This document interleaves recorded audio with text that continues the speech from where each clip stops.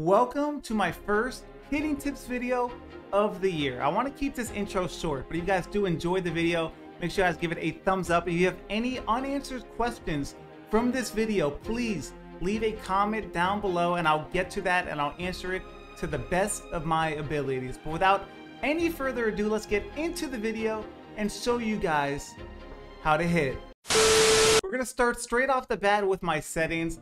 We start out with the hitting view, which is strike zone. Again, there's a bunch of different views you can use, and a lot of this is preference, but a lot of the top tier players in this game, we all use strike zone depending. Again, you can use any strike zone you want. You can use offset, you can use high. I know a lot of people use strike zone high. For me personally, I see the ball best using strike zone view. Again, just give it a try and try it. It's just kind of the easiest way to see the ball, in my opinion. If you like strike zone high though, use strike zone high. For in-play view, I get this question asked maybe 30 times a stream. And bring it up the stream, if you guys are not following us on Twitch, it is twitch.tv/Samuel_Adams. You can ask me any questions there. I talk to the chat all the time. So make sure you guys are following us over on Twitch. Back to the video. We got in-play view on high. A lot of people use dynamic and it's pretty cool for the no doubt homers. But the reason why I use in-play view on high specifically is if I hit a line drive or like a pop fly over an outfielder's head, it's a lot easier to read the ball when the in-play view is on high over any other view. You have medium, you have dynamic, you have retro, broadcast. Again, I would really highly advise you guys to use it on high. Again, it's just for those line drives either in the gap or just barely over an outfielder's head, you're able to way easier see it if it's going to be caught or not when the view is on high. So I do recommend you put this on high. For hitter interface, there's a couple of different ones. You have zone, directional, pure analog, but the only competitive setting is zone. It's where you move your PCI around and you control your hitter instead of having to the computer control your hitter by you just pressing X. If you're going to play this game at any competitive level, you need to use zone. And then for input type, just use buttons. So you just basically are moving your PCI around with the left stick and you're pressing X to hit. The last thing we're to go over in our settings is the plate coverage indicator, and that's the PCI. You turn that on high, and this is my PCI settings. Another question I get a ton. I only use the 3 diamonds, and I'll go into why I use the 3 diamonds right when we get into hitting. Again, a lot of this is just preference. If you like to have your wedge on, you can have your wedge on. If you like the color to be red, you can use red. I just specifically feel like I see the ball better when I just have the diamonds and I have it on white with the 80% transparency. Again, it's all preference. You use what you are comfortable using, but if you want to try this PCI out, in my opinion, it's the best PCI in the game. Now that we got all the settings out of the way, let's go into hitting. And the first thing I'm going to talk about is my PCI. So what I mean by the 3 diamonds is right here. You see the 3 white diamonds in the middle of the screen. That is your PCI. So I have zone hitting on and I have my PCI on. The reason why I like this PCI the best is because I feel like I can see the ball better. That is literally it. I just feel like I can see the ball better. And something I do is I keep my PCI not in the middle, but I put it right here. And the reason why I put it up and in like that, because I'm always sitting in on the fastballs, right? So I'm looking for fastball right from the jump, right here. And if it's an off-speed pitch, I can see it faster. Again, that's the reason why I use this PCI, only because I can see the ball better. And that's why it's all preference. If you think there's a better PCI for you, you can use that PCI. But I just really enjoy seeing the 3 diamonds because, again, I can see the ball better. And I feel like it gives me a smaller spot on the screen to look and try to square up a baseball. That's the reason why I use that PCI. Next, I want to go over in more detail why I keep my PCI up and in. So let's do that. So again, I keep it in because I'm always sitting on the fastball. And in my opinion, at the higher levels, the hardest pitch to hit is that fastball up and in. A lot of people are always telling me, Adam, how do you keep up with the fastball, specifically at the higher levels? And the way I do it is as simple as I'm sitting on that pitch, right? I'm looking up and in or anywhere up in the zone at all times. So I'm just looking for fastball, and I see it low and I'm able to take off, right? It's all about recognizing that pitch, right? So again, I'm sitting up and in, and I'm looking for that heater all the way. When I'm able to locate it, you sit back, because I read the pitch perfectly, you sit back and you drive it the other way. Again, obviously I made that look a little easier than it actually is. It's a ton of practice, a ton of reps. The more you see the ball, the more you hit, right? It's just, that's the best way. But my best tip at reading the ball is this, right? I currently have the gameplay on All-Star. And the first thing I want you to do is, I don't even want you to worry about hitting. I want you to grab your PCI, right? And do this. You keep it up and in, and I don't want you to hit. I want you to move your PCI to the ball, right? So I'm recognizing, I saw that's fastball. You keep your PCI there. You just read the ball over and over and over again. You do this about 10 minutes a day, and I promise you, you'll be able to get better at hitting. It's all about recognizing pitches as fast as possible, right? That's the key to hitting. If you can notice a slider right away, you're gonna be able to hit that slider more times than not.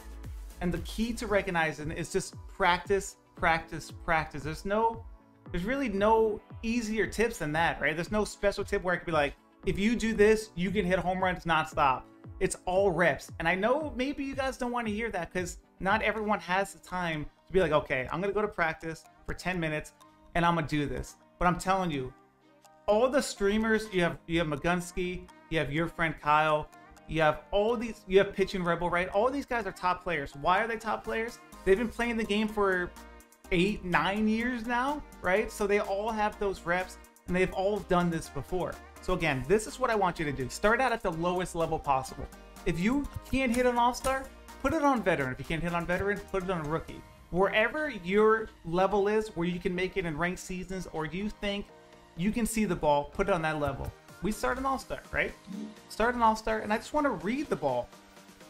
You sit here, you don't hit, you don't press X, you don't want to do both things at once. You just read the ball and you get your PCI there.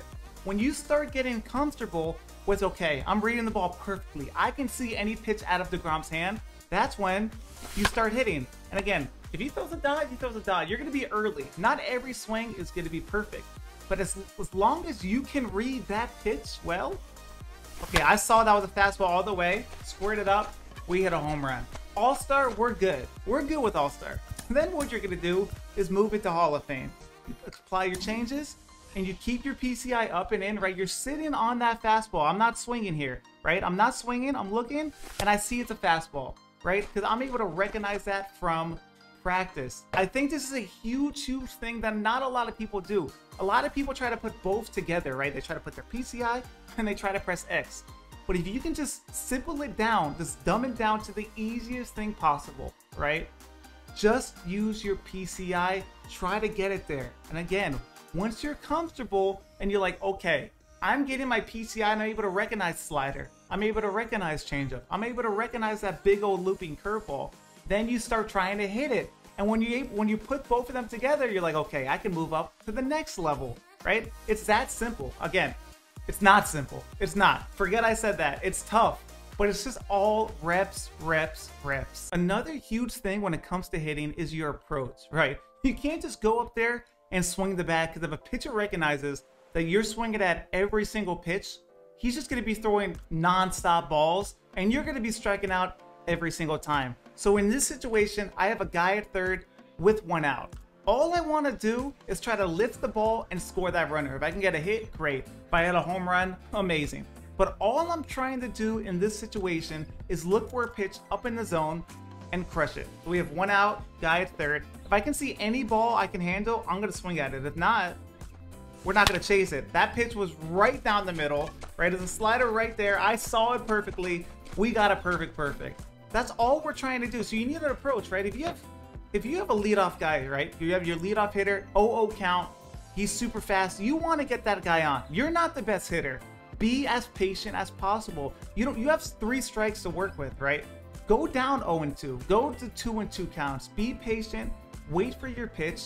You don't have to swing at every single pitch. One thing I almost completely forgot to talk about is the new practice settings in this year's game. This is one of the best things they've done, and I haven't really heard a lot of people talk about it. It's where you can basically pitch any pitcher you want, you can pick any hitter you want, you can pick the pitches you're having trouble with and then have them in that zone. Say I am having trouble hitting fastballs inside. I'm gonna unselect all these pitches, right? So now if I go into practice, I'm gonna get a fastball anywhere in the zone. But say you're having trouble with only inside fastballs, right?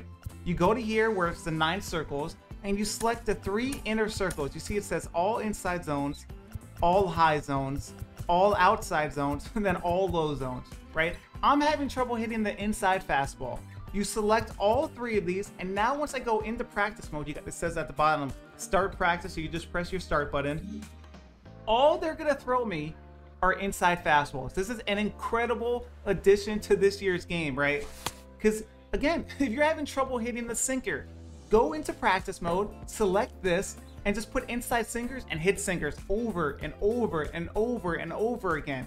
If you're having trouble, let's go back to the hitting. If you're having trouble with sinker, let's go to a guy who has, let's go to, no, he doesn't have it. Who has a sinker and a cutter? Do any of these guys have sinker and cutter? Probably not, right? Because I'm looking for a guy with a sinker and a cutter. Finally, Corbin Burns, here we go. Sinker, cutter, I'm gonna go inside, inside, inside, outside, outside, outside. You're gonna see so many people, sinkers inside, cutters outside. Cutters inside, sinkers outside, to any of your hitters. If you're trying to get better, just go into practice mode, put inside and outside zone, so now you know you're either gonna get the sinkers inside or the cutters inside, the sinkers outside and the cutters outside. You go into it and you just try to read that and practice over and over and over again until you're comfortable to bring your hitting online. There we go. That's an absolute dot, and that's what you're gonna throw in this mode. And that's good, because now with pinpoint pitching, a lot of guys or a lot of online players are gonna be locating 95% of the pitches that you're gonna be facing, right? So you gotta learn how to hit this pitching, and what better way than using this setting? I have not seen a lot of people talk about that setting, and this is just an incredible addition to this year's game because you can practice any weak points you have, right? We're just looking for the sinker cutter. There we go. We got the sinker inside. I didn't get all of it, but I got enough of it to find a gap. Again, this is just something that you guys need to use. If you guys have any problems at all, use this, right? Use this. I hear someone, right, I put a tweet out about, give me any questions you have to answer in my hitting tips video. And one of the main questions was, how do I not drop my PCI, right? So let's do it. Let's go back to DeGrom, right? Back to DeGrom, only fastballs, and put the fastballs in the low zone, right? Put your fastballs in the low zone and start your PCI high, right? I'm still starting here. I'm trying to now not drop my PCI. How do I do it? All practice. There's no simple solution to this. It's all reps, reps, reps. You continuously try to face these fastballs low in the zone, right? And you try to not see, I dropped my PCI there. That was a terrible swing. So he popped it up to the right fielder. This is just all see the ball, hit the ball, and there's no simple solution other than the more reps you have, the better you'll get at hitting these lower pitches and not dropping your PCI. Last but not least, I want to talk about what I'm looking at when the pitcher is about to release the ball. A lot of you guys ask this question, and this is one answer. I look right at the hand. I'm not looking at the body. I'm not looking anywhere else. I'm looking where the pitcher is going to release it. So this pitch, or this is different with every pitcher. DeGrom releases about right here. So I'm looking right here. I'm looking at the hand. So I'm just looking right where he's about to release the ball every single time. And again, I don't think there's a better way, right? When you're hitting in real life, you're looking at the pitcher's arm. You're not looking at his feet. You're not looking at his chest. You're looking right at his arm because that's the best place and that's where he's releasing the ball. So again, just look at the pitcher's arm or look at the pitcher's hand and you're able to tell what pitch is going to come. Again, the more reps you're going to take. But that's going to be the end of the video. If you guys enjoyed that video, make sure you guys are hitting that subscribe button. Don't forget to give it a thumbs up. If I forgot to answer any of your comments, just leave it down below and I'll get to it. And as always, I would appreciate it if you guys can turn on those notification bells so you get notified whenever your video's live. And until next time, I love you guys. I appreciate you guys. And I'm out.